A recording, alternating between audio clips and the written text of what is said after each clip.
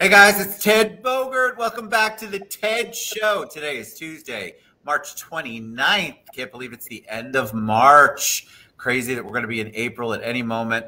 I am very excited to have this young lady on the show. This is Fay Olga Pappas. I'm just going to say both ways just for kicks and giggles. Fay is running for circuit judge on August 23rd.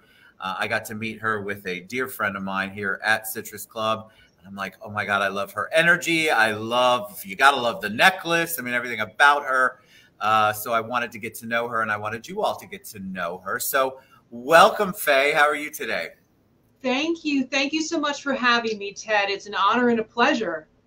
It's my pleasure, and thank you for being patient. We had a couple of Wi-Fi issues.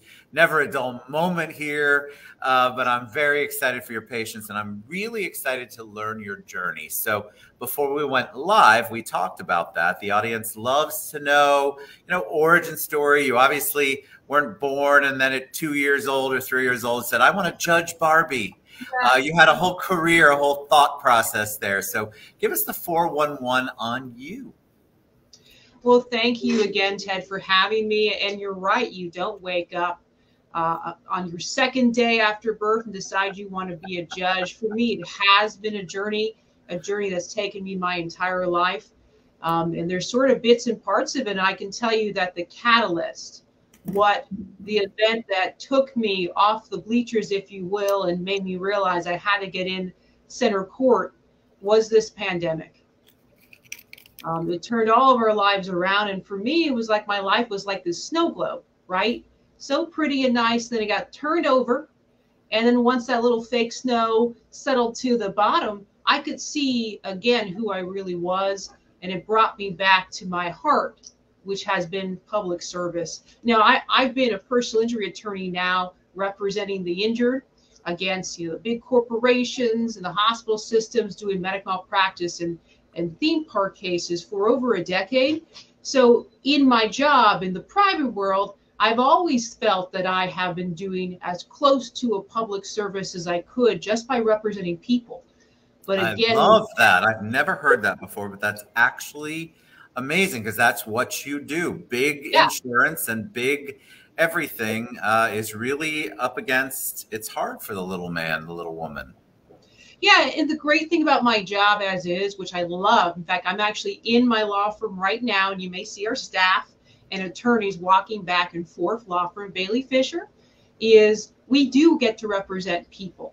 I'm born and raised in this community. I'm a native Central Floridian and a first-generation American, so I came home to practice law and do personal injury work to take care of my community, take care of my family and my friends. In fact, the majority of my referrals come from people I've known since elementary school, right? Literally my friends and family. So for me, becoming a judge was an extension of that when I realized I needed to do something more than represent one person at a time, that ultimately the decider in that courtroom can do a lot more good than I can even do here on just one side of the courtroom, if you will. What's fascinating to me is when let me ask you, is this your first foray into running for office? Oh, yeah, absolutely. I mean, I think it's always fascinating to me, and I want to ask you because I feel like that is such a leap, and until you make the leap, you can be told all the things that it's going to be and what your challenges are going to be. But then once you take the leap, I have found by interviewing a lot of people that it is even more. And so tell us what it's been like. Was it immediately all limos and furs and travel and all the worldwide glamour? Tell us a little bit about that part. Once you decide and once you announce and once you file, what happened next? Were you surprised? Was it everything you hoped for? Tell us a little bit about that. So I've actually been planning to run for some 2 years now. It's sort of like filing is the tip of the iceberg situation. You got to have your team in place. You have to have your chairs in place. And you simply find yourself simply waiting for the opportunity. So when I filed, it was actually a relief more than anything else, because you've built so much behind you for so long. And you're sort of sitting around asking yourself, will it be today or in 2 years from now? Judicial elections come in cycles every 2 years. So in that sense, it was a relief. But I will say this, the response has been just absolutely, I mean, I was not prepared for it. And I'm just so grateful, you know, not here to preach, but I believe strongly in God, and I believe in the hand of God. And I have seen his work. Because that's the only way I can explain the response. I mean, I filed February 1st, and it's just been phenomenal.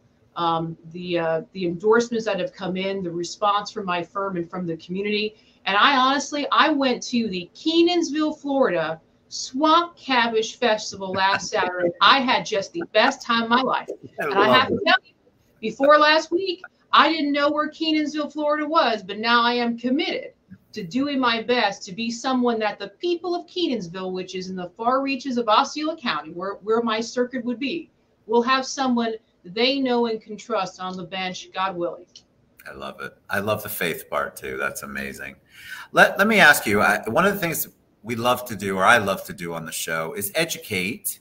And I think a lot of people hear judge, circuit judge, court judge. When I had State Attorney Worrell on the show, we had her define what that even means. What does that mean? So give the audience a little bit of knowledge about what a circuit judge actually does. So a circuit judge, in this case, what that circuit is all of Orange and Osceola County would be what I could hear.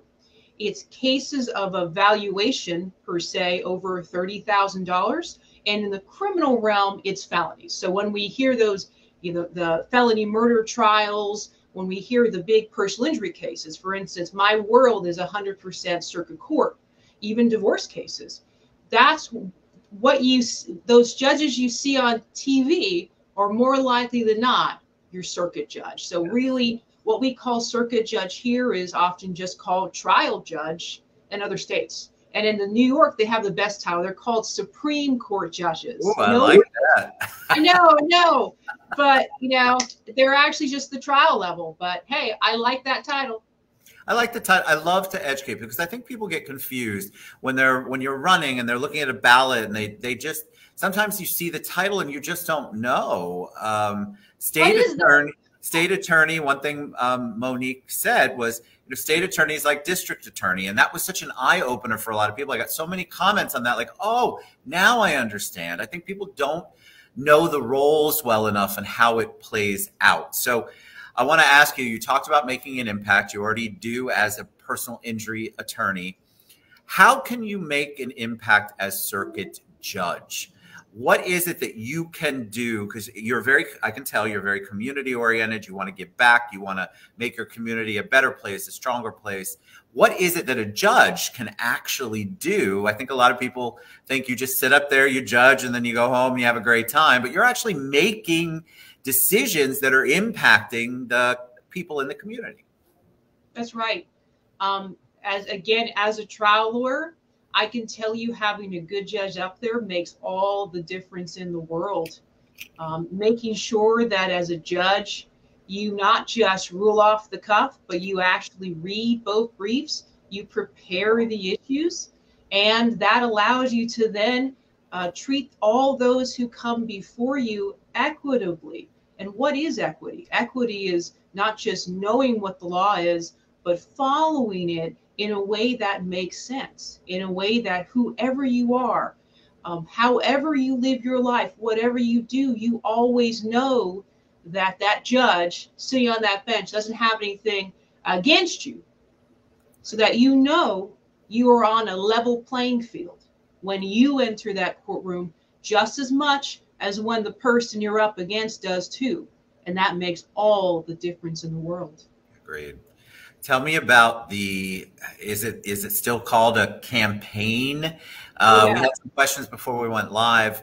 People love to know what that's like. You already mentioned Kenansville. I love that. The Cabbage Patch or the Cabbage Festival. I love that. Is that what campaigning is in the day of social media, in the day of everything is online and God knows there's a camera at every angle? Are you kissing babies and shaking hands all the time, which is the old political thought process? What's it like? Well, for me, I view campaigning as an extension of my education because, listen, I can't just be trying to win a race. I view this as me trying to prepare to be a better judge if, God willing, I get voted in. So what that means is getting out, and for instance, I'm really trying to meet with our sheriff's offices, and I'm going to give a plug now. The Osceola County Sheriff's Office, they've opened their doors to me. They've allowed me to see what they do. I'm trying to do the same with our state attorney's office and our defense attorneys. I've also been shadowing many of our judges now for 2 years. Wow. In terms, absolutely. Well, listen, I do civil work. I do personal injury work. We're going to have, I could be in any discipline. For me, it's about getting an idea of not just the mechanics of the courts, but how can I, if God willing, I get elected, jump in there and be effective in whatever place our chief judge decides she wants to put me. But going back to your point, that traditional campaigning, I love that stuff. I love meeting people. I love the fact that Florida, unlike a lot of other states, allows the people to decide who their deciders are going to be. It's so important because when you see a judge, it's going to be a pretty bad day unless you happen to be lucky enough to getting adopted. But everybody else is not going to be having a good day. And so to be able to have some control in that process, to be able to say, I want to make sure we put the best people on the bench who are just, going to do their job well, who are going to hear me out, no matter what my problem is, no matter what I'm accused of, will hear me out, treat me with respect and follow the law. That's a big deal. So in addition to hanging out with my fellow lawyers and that I really am trying to also meet the stakeholders, get a sense. In fact, I'm trying to do a ride along with the Osceola County Sheriff to really get a sense of what it's like to be out there. But also go to as many swamp cabbage festivals that I can. go to the Pet Alliance Walk. Meet people. Meet people. We got 1.6 million people between Orange and Osceola County. That's pretty much most of the population of Central Florida is right here. And I'm born and raised here. And there are still parts of it, of this circuit that I haven't seen. And I'm loving every second of allowing folks to set eyes on the person who could be deciding the most important thing in their life. The people of our community deserve that. They deserve to see me, get to know me, and have some skin in the game. I couldn't agree more. I think one of the blessings of this show is that I get to know the candidates, and then obviously the judges and the politicians and the people who do make these decisions. And it's just so wonderful because everybody who comes on, they really do it. I feel like I haven't had any fake that I can tell yet, but they do it because they love what they do and they want to make an impact. And the first day that I met you here, I immediately was like, her energy is so positive. You can't fake that kind of authenticity. I don't think you'd have to be a crazy person to do it, but I felt very much like everything you said, authentic, that you cared. That is such a needed thing, especially in your position. Of course, in this day and age, it's really needed, but in what you want to be as circuit judge, it's so important. So kudos to you, because it was in a meeting. I don't get impressed quickly very often, but I'm like, I like her. So kudos to you. And I know that's the energy that you give out every time that you go to a Kenansville cabbage patch or you go do whatever it is that you're doing. Tell people, we have a lot of people asking, how do people get involved? How do people learn more about you? What is the best way for them to find you? Well, right now it's opening up Facebook because we are swarming all the residents of Orange and Osceola County on Facebook. Apologies now, I apologize. But truthfully, if I could share my screen, I like to just pop into you Facebook. Do whatever you'd like to do. I love it. Let's see if I can do this. Share screen. Chrome tab. So this is the this. Can we see this Pappas for Judge Facebook page? I'll add it. I'm going to do it right now. All right. There you go. And I'll make it, there you go. That's what. You can see it? Yep, we can see it. Yep. The easiest way to follow along is just follow Pappas for Judge on Facebook. So there we are, Pappas for Judge. We're happy to get more followers. Again, I'm just, I'm overwhelmed by the positive response in just 6 weeks. As you see, there I was. That's my boyfriend, Ken. We were at the Swamp Cabbage Festival in Kenansville. Very proud city. Awesome place. And as you see, here's my most recent endorsement, my host committee member and mentor, Belvin Perry Jr., my judge, having grown up in Orlando. Literally, as a kid growing up, there was literally only one judge I knew the name of, and that was Judge Belvin Perry. I love Judge Perry. He's such a wonderful soul. He's amazing. Yeah. So you can go to pappasforjudge.com, but you can also, on Facebook, we have tagged all of your social media, and we'll continue to do that and share that. If you want to, my audience is always looking for ways to get involved and give back and to learn more. So reach out to Fay and her team. This is your opportunity. These people want to give back. Someone like Fay wants to do right and good by the community. And so you all are always looking for ways to be introduced. Please reach out to her. She's just as wonderful in person as she is right here on the show.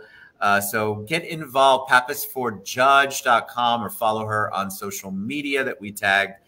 Fay, it is Women's History Month, and I'm asking every guest the same question. When I say the word hero to you, what woman comes to mind? Well, it's a three-way tie between my mom, my grandmother, and my great-grandmother. I love that. Yeah, so long story short, my name is Fay Olga. My name is the two first names of my maternal grandmother and my paternal grandmother. My mother's name is Kiki, but I'll just start from the list as to why I think of these strong women who have been in my life. My great-grandmother survived a Nazi firing squad in World War II, and she had a 2-year-old girl underneath her traditional hoop skirt. She kept that girl alive, who ended up growing up, and now her family is still alive and well in Greece. In fact, they're actually in Greek politics, and have become doctors and lawyers themselves. Obviously, by surviving, my great-grandmother eventually created me, but even before then, my grandmother kept my father alive during not just the World War II, but the Greek Civil War. We tend to think of civil wars as being something that's, not in Europe, not in this, time frame, but we forget that after World War II, Greece was actually the first proxy battle of the Cold War, and the country was plunged into a horrific decade-long civil war. That's part of the origin story of how my family came here. And then after that, after they got out of the Civil War, their fledgling democratic government was overthrown by their military in 1967. So that takes us to my mom, because my mom ended up leaving everything behind about 4 months after the coup occurred, to try her luck, and her family to try their luck in the United States. So just imagine leaving everything behind, everything. We're seeing that now in other parts of the world. We're seeing that now happen in Ukraine. We've seen it across folks from Syria before. I mean, why history tends to repeat itself, I know, but there is nothing like this country. It's given us the opportunity we would never have. And so people ask me why you want to be a judge. Why were you interested in public service? Duh. I have so much to be thankful for and give back. I mean, my father, after September 11th, joined the Coast Guard Auxiliary and became a flotilla commander. This man who's a naturalized citizen, for English is not his first language, said, I'm going to basically give myself a second full-time job of trying to give back. My family history is one to where we have seen firsthand what happens when the rule of law breaks down. And it does take crises to show us what can happen. And for me, that crisis was the pandemic, and recognizing everything can change in a heartbeat. I've got to get in there to do what I can to help us keep that rule of law together, to help us keep these horror stories, just that, horror stories that happen in far off lands, to keep this country the place of opportunity and promise. Where else are we going to go? Mars? Correct. You are a joy. I love your story. I love that story. I always get moved. That one especially moving because of your great grandmother, grandmother, and mom. I think it's just amazing. I love that you shared it with that passion. You all need to get involved. Reach out to Fay and her team. Reach out to her. She is, again, just as warm and loving as and open as you see her on this show. I can say that firsthand from experiencing it. Thank you so much. Pappas4Judge.com. Go to social media. Find her. Get involved. The election is August 23rd. So we still have several months, but you know it goes fast. And we want you to get involved, excuse me, and give back and figure out how you too can make an impact with Fay and her team.